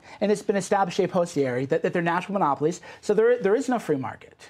So here's the odd part. Okay, let's buy your argument just for the sake of this. So let's say we completely buy that, right? Well, now what I see happening is I see conservatives saying, "Where is Trump? Where is Trump? The government's got to come in and break it up, or they've got to regulate these things, or whatever." Now I understand this might be a moment where you might want to do this, especially if what you just laid out about 2020 is true. You might want to do it right now. But would you, Mike Cernovich, want to hand that power over to the government when it's very possible Trump loses? And then you've got Silicon Valley full of postmodern leftists, and then you've got Bernie in the White House, and then what do you have? They'll do it anyway. Obama ordered the IRS to investigate all these people and illegal audits done under John McCain and Obama. So to me, the thinking is this tit for tat. So if we're running a game theory simulation, well, if I do it, they'll do it. If I'll do it, okay. But they've already done it, and they do it. It's the same thing with tweets. People go, well, don't you think by digging up tweets, they might retaliate? And I'm like, oh, so they might dig up my tweets 10,000 times? Oh, my God. And that's where we are. The left, they're going to do it anyway. Now, the irony of this conversation is if Hillary Clinton had won, none of this would have happened. Because here's why. She let these idiots over there bark in the corner. They don't have any real power. Mm-hmm. What they learned is there's real influence, there's real power. These people aren't just, remember E-Celeb? Oh, this is an E-Celeb. Yeah. You don't hear that much anymore. Right. Because people realize the idea of... Because it's actually jumped. The regular celeb. Yeah, exactly. Like when I walk around, I remember when I was at the RNC, there was an MSNBC guy there, I think Chris Hayes is his name, but more people recognize me than him, just from E-Celeb, right? Yeah. And they would have been happy. Let these people scream and rant and rave while we actually govern, and then they realized that no, they do have real influence. Now we have to do something about it. And the big trend now is they're getting rid of the big pro-Trump influencers. Now they're nudging. There's a great book that everybody should read called Nudge. And the idea is how can you as a government help people make better choices? The prototypical example is organ donors. If you just have people opt in, it's a good thing, societal good, donate organs. We all agree. If you ask people, do you want to donate, most people say no. If you just say, do you want to opt out, most people say, no, I'll be one. Mm-hmm. So that's a nudge. You're not telling people what to do, you're just nudging them. That's where the tech trend now is. So if people Google Dave Rubin, they're going to find the hate pieces. Mm-hmm. They're going to find the hate articles. They're going to bury anything about you and your channel, and that's another way that the narrative is being manipulated and the narrative is being influenced. So what would you want then right now for Trump to do? Trump or the government related to all the tech companies. Okay, well, it's too late now, but if I had a magic wand, then when Trump had a Republican majority in both houses, they would have said, you know what? Why is it that if somebody libels me on Facebook, I can't sue Facebook? Facebook says, well, we're a platform, not a publisher. You can't. So they have CDA Section 230, just abolish it. No, you want to be publishers now. And you want to... So just to clarify this for people that aren't fully on all this, the idea of the platform versus publisher argument... Yeah, go ahead. Okay, so there's a provision of the Millennial Digital Copyright Act, Section CDA, Community and Decency Act, Section 230. And Under this act, it says that no platform will be liable for third-party content. Example, I'm sure there's right now somebody in YouTube calling me the most awful things that I could sue them for. I can't sue YouTube for that. I can go sue that anonymous bro for that, only because Section 230 exists. And the rationale behind that was, I mean, you can't expect Facebook to police 2 billion people. They're just providing a platform for people to share their minds, but they're not a publisher like the New York Times or like you. So you, Dave Rubin, you're a publisher. If you say something bad, okay, well, you're a publisher. You're not a platform, and YouTube is fine, though. So the idea is, well, what? No, they're acting as publishers. Now they're calling themselves publishers. Because they are now deciding who can and cannot be on these. Right, okay, so you don't get this precious little immunity anymore. Now you would limit it so, you know, some guy with a blog or something, right? You would say anybody with revenues over $1 billion a year or something like that shall be held liable, and you eliminate that. And then what's going to happen? Well, the tech companies would freak out, right? What? Tough luck, you're publishers now. So you'd hold them to that. Two is the FTC fine against Facebook, make it $20 billion. We all know that you and I are here, and I said, oh boy, I sure am great, you know, playing a game of basketball. And then we all know there's going to be an ad that's going to appear for Spalding basketball. We just know it. We know they're spying on us. We know this is illegal. We know this is wiretap. Criminally prosecute them. Indict them. Indict them under the Federal Wiretap Act. These are all laws on the books. And by the way, what they're doing, and again, this goes back to the glibness of our age, where because everything's outrageous, nothing is. It truly is outrageous that even if you opt out of Facebook's spying program, they still spy on you. Even if you do everything right, they can still spy on you. This is human spying, like never been done. So indict them. Indict them. Federal RICO case. So in that, Trump doesn't have Congress now and did not. Well, DOJ could do that without him. So DOJ could indict Facebook for privacy violations. The Federal Trade Commission could say $5 billion isn't enough. You need to pay $20 billion, $100 billion. There's nothing enough. DOJ antitrust enforcement could go after YouTube. So there's already enough laws on the books too, which is why when people are like, we need to. There's already the laws here. We don't need a new law. What do you think Trump's thinking right now? If you had to get in that head, Trump thinks that he won with his Samsung and iPhone. Trump is so oblivious to what is happening. Trump's greatest flaw, and this triggers Trump supporters, but that's the beauty of being French. I can trigger everybody and make them mad. A good leader's worried about the troops. A good leader's like, what's going on with the troops? He doesn't care. Trump cares about Trump. And it always triggers, I'll probably lose 5,000 Twitter followers. I don't care. Actually, I got rid of most of them, but Trump cares about Trump. So in Trump's world, he's not thinking about these people downstream. He's living his own life or whatever. Do you find that to be an odd sort of disconnect then? Because obviously what catapulted him was to be in touch with that. But do you think that's just a nature of now you've attained power, so you just sort of disconnect from that? No, he always thought it was just his phone. No, I mean, I've talked to people with personal knowledge and everything. No. He doesn't think the Facebook ads, Cambridge Analytica ban, he just thinks he won with his phone. That is really Trump. The beauty of Trump, and this is why every time I criticize him, I smile too, because he's unlike anything we've ever had, at least in my lifetime. And the beauty of him is he's so self-confident that you can't take him down. I mean, if the media went after me the way they went after him, I probably would have a panic attack or something. I'd probably have PTSD. But that self-confidence is also based in just a total self-involvement. Where in his world, he's like, I just tweet it and the magic happens. He doesn't realize, no, I mean, there's network nodes and there's ways messaging can get across. It just doesn't work this way. So do you think he's a failure then? In that, I mean, this strikes me, the free speech stuff and the platform stuff, I mean, that's my core stuff. I mean, do you think he's a failure then? If everything you're sort of predicting here is going to happen? It's a leadership failure. Yeah, he failed when he fired General Flynn, and he let General Flynn plead guilty, and he didn't pardon General Flynn. That was a major failing. It's one that I will not forgive. And people, so what people don't understand is there's a deep state or whatever, which is just another way of thinking of the bureaucracy. The people, you're going to go to D.C. and you think you're hot shit. Your AOC, you're hot. There's people there before you, and there's people who are going to be there after you leave. So is that how you would describe deep state? Because yes. I know people are going to say Rubin had conspiracy theorists. Oh, that's another one. I forgot about that one. Yeah. So deep. Yeah, go ahead. Yeah, deep state is You think you're hot shit? It's just like Hollywood. It's the industry. When people talk about Hollywood, they talk about the industry. I'm a big star. No, you got 3 years. Billy Corgan talked about this in Joe Rogan. You got 3 years, Mr. Corgan and Smashing Pumpkins. The industry is going to be there before you. It's going to be there after you. And the deep state is essentially that, the bureaucracy, this Byzantine complex of people and networks. So you could argue whether that's good or bad, right, and why it maybe has to exist in some huge They're country. Always a bit, right. But it's not a conspiracy. You're not saying that there's some sort of... Because No. I think people think automatically you mean that there's some sort of group that is some sort of shadowy... Right. That's because they don't... Well, there is and there isn't. I mean, I've been part of conspiracies. Everybody's been part of a conspiracy. Ryan Holiday's book, Conspiracy. I wasn't part of that conspiracy, but that was a conspiracy. Suing Gawker was a conspiracy, an actual conspiracy orchestrated by Peter Thiel and Mr. A or Mr. X or whatever, and they took down Gawker. So the deep state conspiracy is just in terms of there were people that were pro-Trump, and they saw what Trump did to General Flynn. They're out. Peace. See ya, when you leave town. That was a major leadership failing. His is a major moral failing of him. General Flynn had Trump's back when that meant something, when that was hard. Now everybody, you can grift, you can make all that money off of him or whatever. Flynn had Trump's back, so I won't forgive that. And the good guys or whatever, the deep state people want to talk about. So that's absolutely a moral failing, it's a leadership failing, and largely that has to deal with his energy, his masculine energy is still very shadow.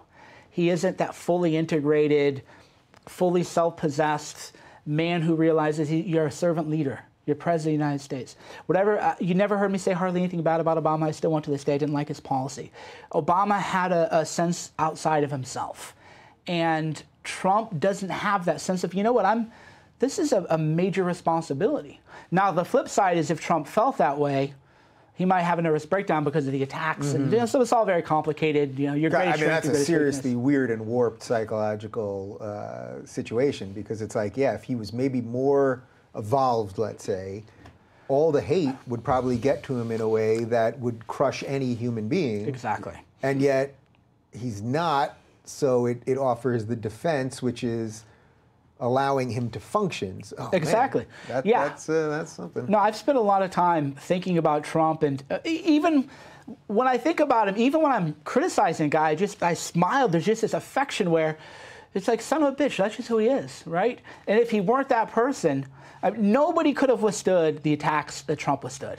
No human being ever, I don't know if in the history of the world, but you'd be crushed. And every day he just kept showing up. He doesn't, how the presidency ages people, and he's a 72-year-old man. I think he's 50, right? In my mind, right. I read his books. Right. He doesn't seem to be aging the way they're supposed to age. Exactly, because he doesn't have that moral complexity and nuance that when you walk in, you're like, oh, fuck, man, I'm the president of the United States. What the fuck is this, right? You just get in like, yep, Oval Office, son of a bitch, bring me a Diet Coke. Change those, exactly. Change the drapes. These drapes are ugly. We need to refurbish this old, dusty place. Yeah.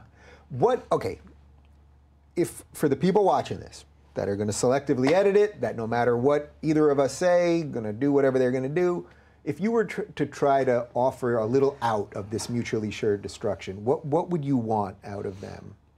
What would you want to see that might get us out of this mess? I don't think you want to be suing these guys. And you were explaining some of this stuff with your daughter and your wife before, and you can expand on it here if you want. But I know that's not fun. That's not fun. Well, there's different layers to it. So one is, to the really creepy, evil people, they're always going to be creepy and evil, and I'm dealing with them in ways that they have no idea. But the people in the middle, the people who, they're on my beat. This is what gets me. Everything I do, they tweet about, they write about. They know what's happening. Say the fucking right thing. Just say, you know what? I don't like Cernovich. He's a scumbag. This is fucked up. No more of this bullshit. Call your own side. That would be my message. Because if they don't, people are going to get more and more and more militant. There's no reason in the world, multiple reporters attend my events, if a Jewish guy gets, and it shouldn't matter that he's Jewish, but I just bring it up to show how complicated it is. A white Antifa guy beats up a Jewish Trump supporter, but the article in The Guardian is angry white men party with Cernovich. Yeah. No, the angry white men beat the fuck out of some Jewish guy. No, you're just liars. So the decent people in the middle, hey, I don't need you to love me. You can dislike me, that's fine. But if you know something's wrong, None of this is my side. Don't pretend like you don't know. Don't pretend like it's not on your beat. Don't pretend like you can't write about it when you write about everything else that I do or that happens to me. Just do the right thing, have some integrity. It's a gut check time for everybody. Yeah. And likewise, I called out the minute that salute bullshit happened. I was right there, like, who are these people? That Nazi salute thing. You know, I was Kukovich and Kikeo. I was I was the victim of anti-Semitic slurs, which shows you what weird world we live in.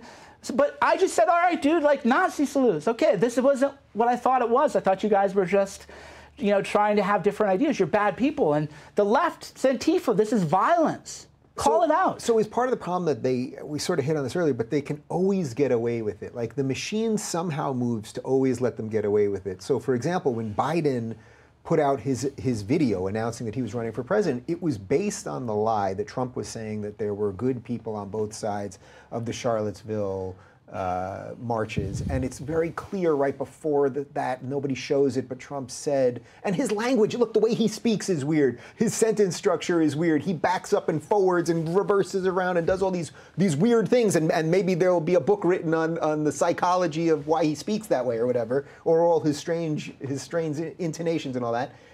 But he clearly didn't say there were good people on both sides, meaning that the Nazi side was good. He meant some of the people that didn't want the statue taken down were good, and he condemned the racists and the white nationalists, but they know they can get away with it. So every few months, the video just goes viral again because CNN people retweet it and the blue check, and it's like, man. Well, that's called the erosion of trust, and these people, here's the way I try to explain to people who don't live in this bizarre world that you live in, and I live in probably in the weeds a little bit even more than you do, which is, imagine, I don't know, whoever made this glass company thing, I drank it and a piece of glass goes in my mouth and I report on it, I'm bleeding, and it'd be like a PR crisis. Town halls, what is going on? Like when Tylenol had contaminated bottles. Town halls, brand trust. You now have, even Democrats don't trust the media anymore. This should be treated, if you're in the media and you believe, so like let's just say I'm thinking in terms of a journalist acting in good faith, and I'm speaking to a journalist acting in good faith. You don't have any influence anymore because you won't call out your side. So then when you do attack me or other people or even people who are legitimately bad, nobody's going to believe you. You'll never take out the Jacob Walls of the world. Why? Because even I don't believe the articles I read about him. I'm like, maybe he did, maybe he didn't. They're probably just making it up. I just don't believe it. And if you're a journalist and you really want to tell the truth and you want to speak truth to power, you're done. It's over. You don't have any influence. And the only power... They don't think about this because they're not philosophical people. The media's power comes from moral legitimacy. There's this thing, I wrote it, you read it, you realize that what you're reading about is bad, and you want to take some kind of action. The minute it's all tabloid gossip, you're not going to take any action. They'll never be able to effectuate any change. So if we're too far gone on this, because that's sort of where I'm realizing now, it's like, okay, 40 years ago, we had ABC, CBS, NBC. They were all basically within a certain prism. One leaned one way, one leaned the other. But it was, you basically, as a nation, got a certain amount of similar information. Now we split it off a gajillion different ways. There's a lot of good out of that, and it's allowed other voices, and I would say I'm included in that. It's allowed me to do this. So I'm not complaining about it fully, but that the ultimate risk is we will continue to just crumble off into different ways that you are going to be walking down the street and it'll be basically like everybody that you look at will be living in another digital world. And then what does that leave us in reality? Yeah, there's multiple ways of thinking about. One is a term people are going to hear more and more about is fourth generation warfare, 4GW, which is just the idea of you have decentralized armies now, where the armies aren't in a uniform and you don't know who it is and who isn't, right? It's decentralized. Yeah, it's very Philip K. Dick. Yeah, and now we're in a world where it's decentralized memetics, where, well, there's nobody you really, even Joe Rogan said this, he said, I used to watch CNN and I don't even trust CNN anymore. That used to be, that's why they got bad ratings, because they were honest and nuanced and everything like that. And I think, well, that's probably a bad thing, society's going to fracture. And then I think, well, I remember we had, and that's the way it was, we went to Vietnam, killed a bunch of people, dumped all this chemicals, Agent Orange on them. I've been to museums in Vietnam, the deformed faces and the landmines are still there. And because of what the U.S. did in Vietnam and flew over Cambodian airspace, the Khmer Rouge rose up, and there's still little children with legs being blown off because there are minefields everywhere. And we were united. So we united America. We got Vietnam War. We got the war in Iraq based on lies about WMDs. We had the Cold War scare. Is a decentralized world where you actually have to gain consensus. Maybe that's better. Maybe it's better that you have to say, you know what, you might not like these people, but you know, you can work together on an issue. You have to have some kind of consensus now rather than a centralized authority figure telling you what to do or what to think. Yeah. Or it could be awful. Right, and that is the unanswered question, I suppose. But it's so interesting because I do see, for whatever frustrations or distance I have with some of the people on the right now, and we've talked about some of them here, it's like I see these people willing to talk about things, and it's like I don't meet any racists. Well, I only get invited by conservatives and libertarians and people on the right. I don't see any racists. I don't see bigots. I don't see homophobes. I don't see misogynists, any of these things. I see something very rich and interesting happening there. And it's not what I ever would have thought because I was only getting information from one side. Well, you're being told what to think. And this idea that you passively consume news, and this is ironically that Soph video, she talked about the same thing. She said, we're Gen Z, we don't trust anything. And by the way, that's why how do people know I was falsely accused of rape? Well, I knew some Gen Zer would find it out somehow because these people are so smart, you know, whatever. So you just put your oppo out there. You just say, look, here's all the oppo on me. Here's all the oppo on that. Let's just bare our souls and then let people decide whether to, you know, like you or not like you, or recognize that most people are complicated. And, you know, for example, Tupac went to prison for rape, but they don't want to ban Tupac's music from the radio. Mm-hmm. Why is that? I mean, he literally went to prison for 4 years for rape. Right, you know? There's the new Michael Jackson documentary. Yeah, exactly. And then it's like nobody's taking those songs off the radio. And I'm not saying they should, they shouldn't. But it's the weird, Yeah. right. But it's this weird thing where we selectively pick, Roseanne's got to get her syndication taken out, but. Yeah, so we have decentralized network where now you have to have consensus. And again, that's why the blue check marks get so frustrated and angry. Is in their world, they're very important people, and no, they're not. Their legitimacy comes from the publications they work on, but they're shitting on their publications so much by just running garbage that people don't even believe them anymore. So now what do you have to do? You have to, again, you have to be an adult. Caitlin Johnstone, she got a bunch of heat because, you know, some of my views are economic populist, which left wing. I believe in a living wage. I don't know that I believe $15 is the right minimum wage, but some of my ideas would be quite offensive to you, including that I think CEO pay should be tagged to the median worker salary. Yeah. I don't think you should have a CEO 300, and I'm, you know, going far left, man. Right. So if you're a lefty, you're like, well, I think Cernovich is kind of a bad guy. Don't really like him that much, but that's a good idea. Why don't, you know, we work together on that idea? Or not, but those are the conversations people are going to have now, where you can't just come out and say this is the way it is or this is the way it was, and people blindly believe you and trust you. So give me some predictions, because I know people love being in the prediction game. So you've been sort of critical of Trump here, but I know you have a sort of basic, you sort of like it still, or at least better than the alternatives. What do you think is going to happen here?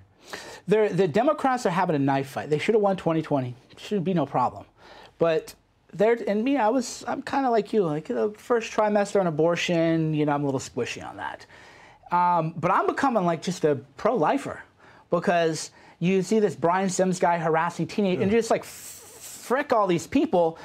And unfortunately, but is that, well, let's just sit with that one for a sec, because is that another perfect example of the double standards? It's like if that had been a young conservative, big buff, conservative politician, state senator, anywhere else doing something reverse, so it wasn't at an abortion clinic, the media would have destroyed him, and they would have said, this is Trump's America, this is the evil and the patriarchy and all of those things. And instead, did CNN even touch the piece? Did they cover the rally that happened after, or any of that? No, they ignore it, or if they ignore it, the story becomes a backlash. Right wing they pounces on this guy. You guys are always pouncing. Exactly. And what gets me is, he should be banned from social media. He used Periscope to incite, he offered money to dox underage girls. Yeah. And said, let's go to their house. Okay, in no world is that not, you get banned. And this, by the way, happened, what, 2 days after the Alex Jones, Paul Joseph Watson thing? Right, exactly. It's like, okay, bro, you got to ban it. And that's where you're learning that the social media companies, they're not regulating behavior, they're regulating ideas. Because if you're regulating behavior, and Patreon had the same problem with you. They came in and he said, we only regulate behavior, and he conned me. Everybody believed him. He just came off as so credible. Like, wow, what a sociopath. And, he just sat here and was like, yeah, no ideas are off limits. Well, when he said manifest observable behavior, which is the acronym is MOB, I should have known something was wrong. Well, that was, mimetically, I found it interesting, too, is we follow the MOB rule. And We follow the MOB rule. Like, come on, man. And then even then, you're like, well, Lauren Southern was in the boat, and I don't think she actually did it. But you could at least...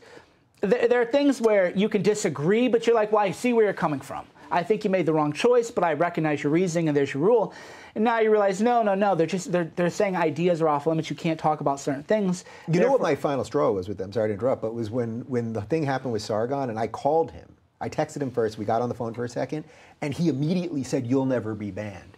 Like, jumped before I even said anything, and I thought, whoa, that means I'm going to be banned. You know what I mean? Like, you'll never be banned, and as if that would have been enough for me. Oh, well, ban everybody else, but as long as I'm okay, we're good to go, Right, and but his rule was the right idea, behavior. Okay, you're out in public. If you're out in public saying, I have these bad ideas, okay, maybe we shouldn't. Maybe that's preventing a certain kind of culture. I can at least see the reasoning. But this guy is inciting the dox of underage girls. Sims now we're talking about. Yeah. Now we're not talking about Patriot. We're talking about this Philadelphia guy. That's a use case. You're just like, okay, you got to ban him. And if you don't ban him, then you have no rules. If that guy, you won't be banned. Or if I trolled the way I used to troll in 2015, I don't think a lot of people would shed any tears. Like, well, you shouldn't be calling people fat. That's kind of mean, But behavior. It isn't ideas, but they're targeting ideas and not targeting behavior. And if you're on the left, you can do whatever you want to do on social media. So are you saying the ship has sailed then? You think it's over? Trump's not going to fix this? Even if it was in his purview to fix this, you think it's just over? Like, it seems like all stories will still come back to this issue. There's mass psychology. So first of all, I said this at the beginning of the last year, it's going to get worse. It's going to get worse. Social media platforms is just scratching the surface. You won't be able to have a bank account. You're going to be on a hate. It's already happening to Alex Jones. It's happening to Laura Loomer. It's happening to a few other people. You want to be able to have a bank account. Now, the problem with mass human psychology is it tends towards an overcorrection. And I got to be careful how I say this because I disavow any kind of violence. That's always been my position. That said, they're creating people with no livelihood. Okay, so you can't have a voice. You can't have a bank account. Those people are either going to go homeless, or we're going to have our own homegrown jihadis, but they're not Muslims. They'll be our own. We're creating literally with the lesson of terror, and this is why I don't like the way Trump people talk about Muslims. I'm going to lose 5,000 more. I don't care. I've tweeted it repeatedly over and over again. You do tweet this a lot. I disgust it. It's disgusting. No, and not only that, but you radicalize moderate Muslims. Because they're like, well, fuck it, these people hate me. At least those people. Modern Muslims are killed more by the jihadis than any other group of people. So I see this stuff, and I'm just not only subjectively disgusted, but strategically, this is not smart. You want to show people, no, we have a release valve. So what we're doing now is we're creating our own jihadis. Jihadi is a poor word, but they're like, okay, you can't make a living, you can't have a voice, you can't even have a bank account, so you can either go be homeless somewhere, or they'll commit suicide or something, or we know what happens. We see what happens in the Islamic world. We see what happens when you leave little pockets of people to radicalize. This is not difficult to see. This is mass psychology. Also, this pleasure in the destruction of people. And again, you've said at the beginning of this, you've traded in some of this. It's like when Laura Loomer was chained outside of Twitter, or when she went to Pelosi's house, or any of this. It doesn't even matter what I think about Laura Loomer or whatever. I met her once briefly. The pleasure that I saw people taking in, this woman, this is a human being. She has been destroyed. She has been destroyed. You depersoned her, you unpersoned her, and maybe she's having a mental breakdown, or I have no idea. You know what I mean? I actually have sympathy for her in that regard. But it's like the pleasure that you watch the good guys, the tolerant people, take in destroying people. I mean, that is a road to hell right there. Yeah, Howard Bloom talks about that in the Lucifer Principle, and there's kind of like a reading list. The human nature pessimist reading list would be Howard Bloom, the Lucifer Principle, and then Sapiens, and then, I don't know, a Jordan Peterson podcast or something. But the idea that there's an inherent kind of evil in all of us, and Western civilization And you know, this is another thing too I don't like about the people who, you know, attack. There were Islamic civilizations and Assyrian culture long before Western civilization. So the Confucian culture is quite beautiful, the Japanese Shinto culture. But the idea of civilization tames people in a way that's productive and healthy and good. But there's always that nastiness inside of all of us, the inner chimpanzee. And you should police that, not just in yourself and others. And when people are saying, "Oh, LOL, Lori Loomer is going to kill herself," okay, that's actually not funny. You know, that isn't funny at all. It isn't funny that she's having these problems and these kind of challenges. And what's worse is there's no road to reformation. There's no road to redemption. What do you do? She's 24. What are you going to do with somebody like that? And people should think about that just on a human level. But they should also think about it as a societal level, a systemic level. Is it good that we're making people who have nothing to lose? Is that good for the social order? It's actually quite disastrous. People take it for granted because they're glib and they haven't lived through real adversity, and maybe they haven't even read history. There are parts of the world you're just, you know, we're right here, boom, car bomb goes off. Do you think a lot of that is just sort of a function of Western success that we don't know? I mean, we're roughly the same age. You know, it's been a pretty good ride. Oh, it's been a great run, and it was a better run before us because the United States at a time post-World War II had a booming economy. They had low immigration, so you had all the space, the California dream, and you could have a good job. People, middle-class lifestyle in California used to be you'd have a house, 2 cars, take a 2-week vacation. Maybe you have a boat. That was just like a normal middle-class life. Now that's like a millionaire life, right? I don't know, you know I couldn't afford a boat. We only have 1 car, and I don't have a boat. Right, yeah. Exactly. And so we all got spoiled, we all got used to it. And then the problem everybody's making is you have left-wing populism, which is radical socialism, which has been tried. We know how that ends. Empirically, we know how it ends.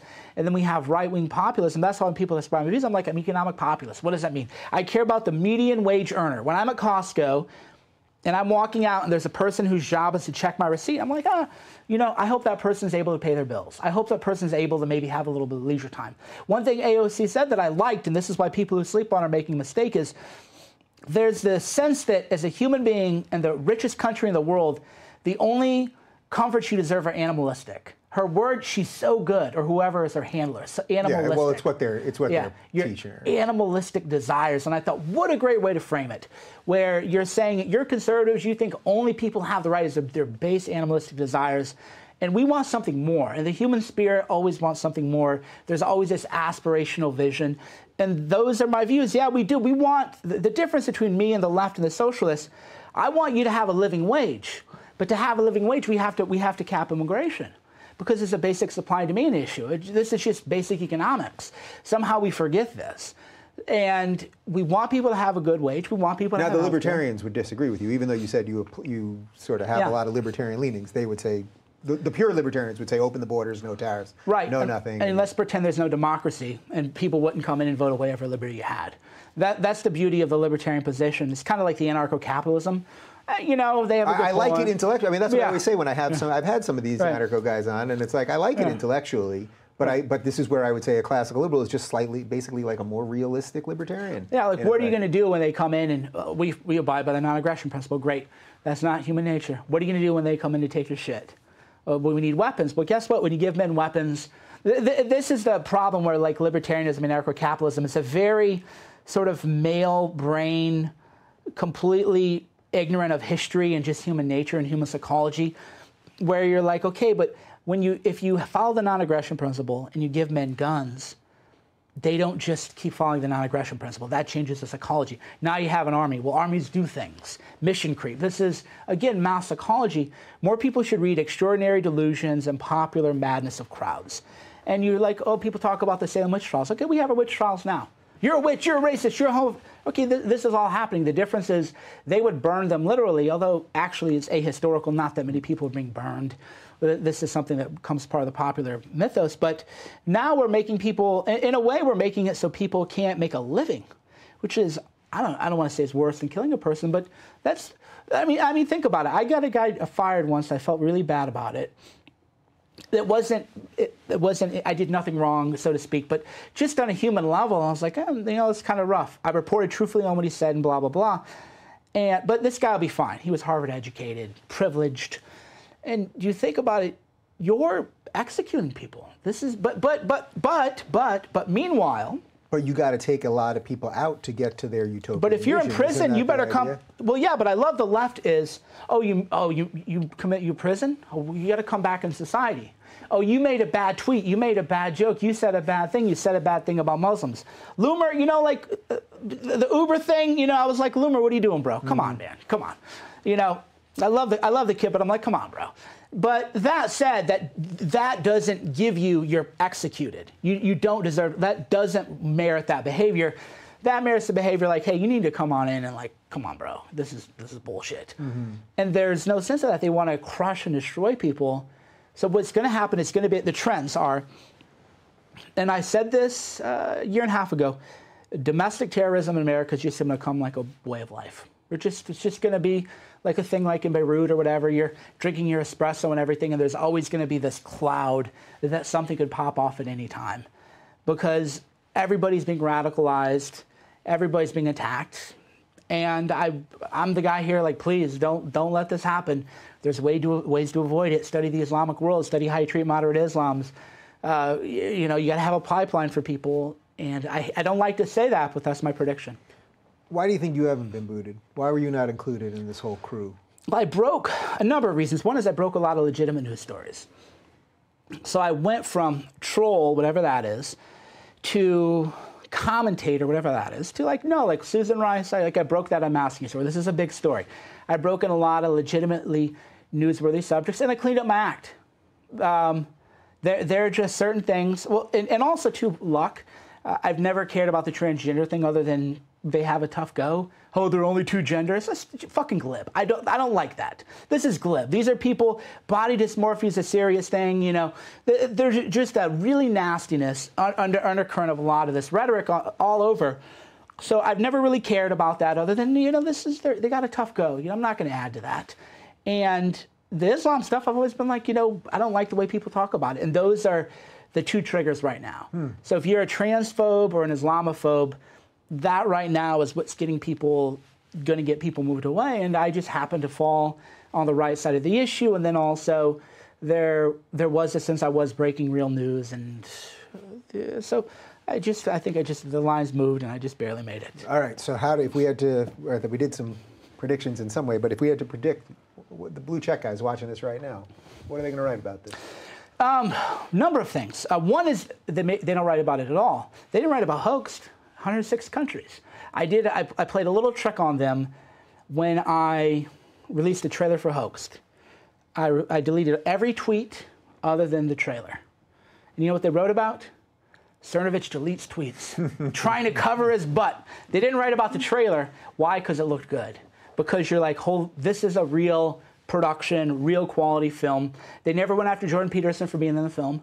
So I was wrong. I predicted for sure. I'm like, poor Jordan. Because when Jordan did it, he was, he wasn't Jordan fucking Peterson. He was like, Jordan Peterson, hi, how are you? I was bigger than him at the time, actually. So he was happy to be it, Yeah.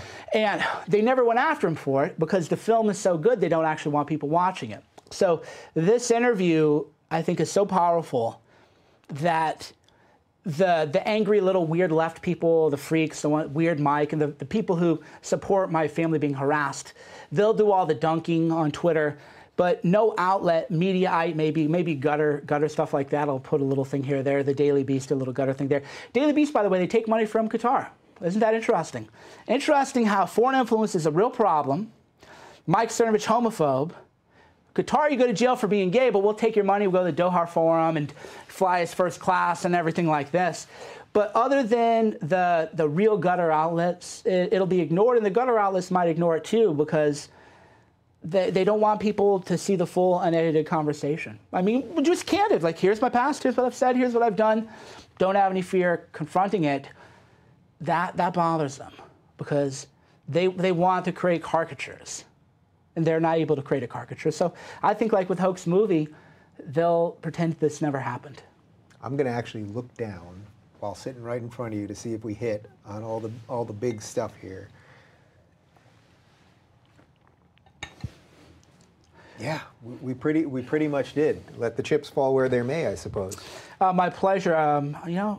It's unfortunate. Office of Mike got banned, and we forgot to talk about him. Who? He's like an Orthodox Jewish Trump supporter. And This is the guy that did the Michael Moore. Oh wait, let's do this. Yeah. So this is the guy who did the parody AOC Press Twitter account, which said it was a parody. 100%. Yes. This is allowed to be on Twitter. They booted him about a week ago. Yep, and that's because he was too effective. Yeah. One of the things he tweeted out, it showed up on my timeline, and I was like, oh, that's funny. It was actually a real tweet copied and pasted from AOC, because some of the things she said they're beyond. It's like Poe's Law. You don't even know if it's true or not. And because he was funny and effective, banned. So they banned this guy for parody, even though they say you're allowed to have parody accounts as long as you say it's a parody account. Now, of course, they're not banning all the Trump parody accounts, and I'm sure there's more than 2. There's Cernovich parody account. I mean, I'm sure there's. Yeah, they freaking make them every day, and I block them, and then they make more of them. The same people over and over. Okay, fine, who cares? So what happened to this guy? I mean, they just banned him. They claimed. Because then they banned his real account too, right? They banned his real account. And they claimed... What's his name, by the way? Mike. The Office of Mike was his thing. I think his last name's Morrison, but I'm not really sure. Okay. But he's a cool guy. He's been to all the Trump things. And he was just too effective. And they tried to claim that he was coordinating with other accounts, but they wouldn't tell you why or how. And I mean, you want to talk about bots. These guys that we've been talking about, this whole blue check crew, I mean, they coordinate with anonymous accounts all the time. Exactly. Can you explain a little bit of that? Because I know this is going on. I have my ways that I know also. And some of these people are real stupid because they keep trying to get me. But it's like they're using anonymous accounts that seem like it's nobody to selectively edit the videos. Then suddenly all the Daily Beast and Vox and HuffPo reporters and BuzzFeed guys, they then retweet it all. And it's like, that's strange. You retweet an account with 6 followers. And it's like... how'd you find this? Right, it's called information laundering. And here's the way information laundering works. You have something as a reporter that you couldn't post on your own thing because you know it's garbage. So you either yourself, and I think a lot of times it's them, you either yourself or through these other bot networks have them in a throwaway account, put this video up, and then you have the level below you start to retweet it, and then you say, oh, there's this video. I'm not vouching for the truth or falsity of it, but here's this thing out there that I can talk about now. And that's how they launder information. That's what that guy, I'm 99% sure, I don't want to get this wrong, but I think it was the CEO or the editor-in-chief, I think, of Daily Beast. Oh, Daily Beast, different when guy. they went after me, and one of these, I'm alt-right, whatever it is, they take this quote where I say the alt-right from years ago, when the alt-right was still much more amorphous. I say the thing about it being, let's say this about the racist, no good. Then I say this thing about the joke makers and the meme makers. Somebody selectively edits it, a random anonymous guy, the editor-in-chief then retweets it, and then I say to him, well, how come you didn't put it in the previous sentence? Then he ignores me. It's like... Exactly, and so that's one way they information launder. Another way they do is they do have bots. There's been articles. This is what I love about being a lefty. There's articles, there's people again on Twitter claiming they have revenge porn of me, and as long as I'm in good shape, but it's technically a sex crime. That's sexual harassment. By the way, this is again us, me being glib because I live online so much though. Could you imagine if I tweeted out I have a sex tape of Anderson Cooper and I'm going to post it on Twitter? How long would I survive Twitter? 30 seconds? 5 minutes? But oh yeah, we have a sex tape, we're going to post it. Here's a picture of Cernovich with his genitals blown out or blurred out, and we're going to post this, and here's no problem. Not only that, but the Daily Beast, which again, they have taken money from Qatar, they wrote an article saying far right-wing trolls get a dose of their own medicine. And the article was, ha ha ha, isn't it funny that this is happening to Cernovich's family? Rolling Stone wrote a piece, oh, isn't it funny that Cernovich's wife is getting death threats? Because, oh, LOL.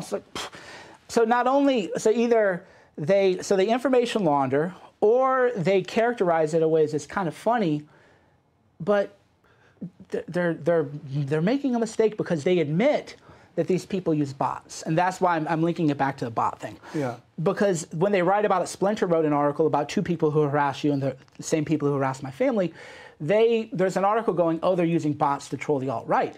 It's like, oh, so in other words, you're admitting that you're using bots. Mm-hmm. And that's how they phrase it. And one of the articles is actually how I found that the AOC was actually roommates with one of the people going after my wife and daughter. So there's a lot of things in play in that regard. But yeah, the media admits, the far left-winger, they call them weird Twitter or whatever, they admit the weird left uses bots.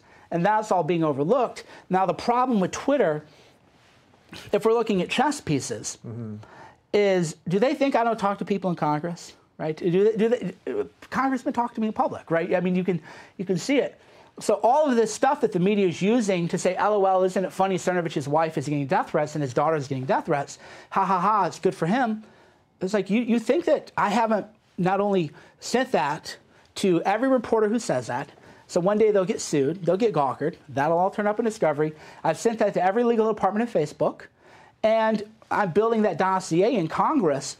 So they have no idea. Basically, these social media companies who think they're getting away with these double standards, let's just take a step back and think that if it's Mike Cernovich, who's very nice to people now, he's getting death threats against his wife and child, you think that he's not doing something about that behind the scenes.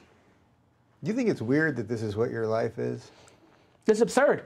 Yeah. I think about every day how I ruined my life by ever becoming a public figure. And I could just write my books and live a good life, and nobody knew who I was. And before Trump ran, I was in a Parisian cafe just writing, having fun with my wife, walking around looking at Notre Dame before it burned down and everything. And every day I think I ruined my life by becoming a public figure, because just the fundamental indecency of it all is not something that I was prepared for. I'm prepared for a hit, but when it's my family being targeted, and the same people who hit me and follow everything I do can't say something about that, that does make you, in a way, it makes you sad. And the problem with making people like me sad is sometimes I hold my daughter and I think about the people who are trying to hurt her, and I think about the people who know what's happening and they're not saying anything about it. And I wish that they would do the right thing. I wish the media would do the right thing and start policing themselves and quit pretending like it isn't newsworthy. And quit pretending. New knowledge. Here's a great example through New Knowledge. The CEO, they talk about disinformation, but he got caught buying Russian bots of people. And then he goes to the news, and the news says, oh, according to the CEO of New Knowledge, Russian bots are following Roy Moore, but wait, he bought the bots. And then Renee, I forget her last name, goes on Sam Harris, goes on Joe Rogan, Russian bots, conspiracy theorists, far-right people. It's like, wait a minute, what about your CEO, though, buying people bots? So this idea, this disinformation, there's all these people that write about disinformation. And I always email them at their official work office so that everybody knows, and I always CC HR and legal, just so there's a record. Because one day they're going to get sued, and then that'll turn up. Like, well, yeah, why didn't you write about these threats? But if you write about disinformation, why don't you write about disinformation on the left? How many articles are there about there's disinformation about you. They don't correct it. Mm-hmm.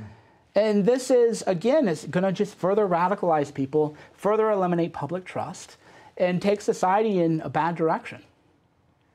All right, so let's just do one more thing to really troll the trolls here. So all the people, let's say that some of these blue check guys are going to write some of this stuff in BuzzFeed and the rest of it. Is there anything that you would like to say directly about the alt-right, about white supremacy, about any of that? I'll give them a headline about Trump. Because this is something I was talking to, because what people don't realize is, we always hear Jews. Orthodox Jews are 90% pro-Trump, right? You don't see people with the kippah and the Hasidic Jewish community. So I was taken aside by a very kind person, and he goes, I wish you'd have said something more about this is 2 years ago. It's like, I wish you'd have said something more about the Nazi people and everything. And I go, it's not really my job to be the ADL light, Plus, people have lied about me, so I don't even know. And he goes, okay, he was very compassionate. And I wish that I would have realized, yeah, dude, there is a problem with anti-Semitism in America. There's been shootings now, so that seems like an obvious thing to say. Mm-hmm.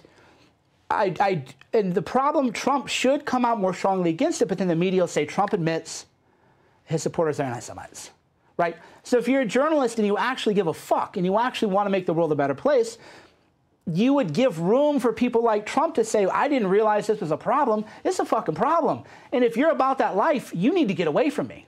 And if you could just say, okay, Trump, clear stance against anti-Semitism, if that were the story, then the incentive structure would be to create that. But so instead, are you saying that he hasn't done that, or that they won't acknowledge that he's done it? He's done it. The idea that he's an anti-Semite is no, the idea isn't. Bananas to me. Yeah. It isn't.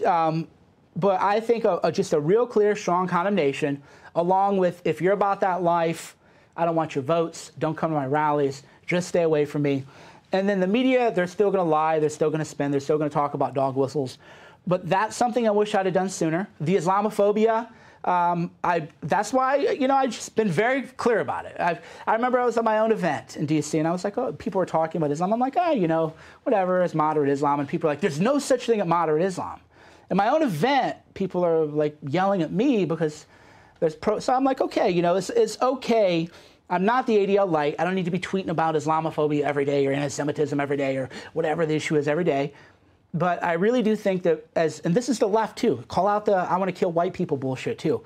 If you are a public figure and you're a leader, act like a leader, and if you see bad trends developing, hey, it's okay. Just be very clear about it. Be clear that you're not cool with it, you're not down with that. Try to steer the world in a little bit of a better direction and know that this is going to take a long time.